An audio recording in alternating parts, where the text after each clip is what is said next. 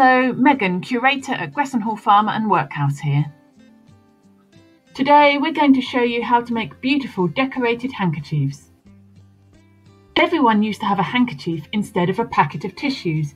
You learnt at school how to embroider them. They were given as presents and even produced to celebrate special events. To make a Christmas hanky, you will need a plain hanky or fabric square, a pencil, some textile pens or permanent markers, and an optional embroidery hoop. First, undo your embroidery hoop. Place your hanky on top of the smaller wooden ring. Press down the larger ring over the top and tighten.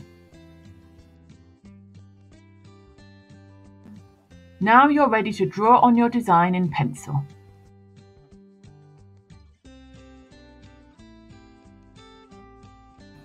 And colour it in with the pens. A beautiful Christmas elf handkerchief. You could give your handkerchief away as a present, or make it into a delightful Christmas decoration.